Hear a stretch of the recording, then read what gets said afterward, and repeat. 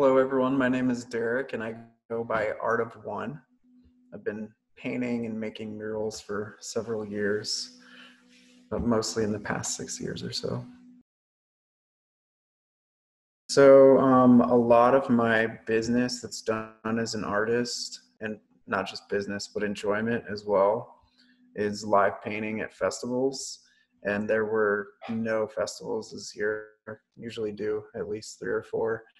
So that made a significant difference in my summer.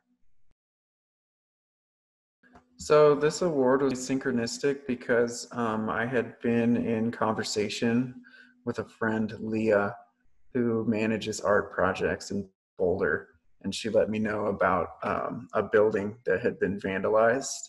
It's the unused Wendy's building near, let's see, it's like Baseline and 29th. And the owner, was not happy, obviously.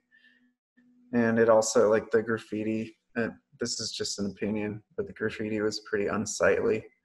And I think that it just kind of made the place look, you know, run down. And so they wanted to get it redone, and we needed some funds. And then this grant enabled me to go and paint the building. And while I was there, people that walk by, like, there's a lot of foot traffic. People were expressing their gratitude, and so I got the sense that it was appreciated. Yeah, so something positive happening, some outdoor activity during the shutdown. Yeah, I'll do a little shameless self-promotion. So I have a website called artofone.org, the 3 words, art of one. And I'm using my art to do social enterprise. So half of everything we make gets donated to environmental groups.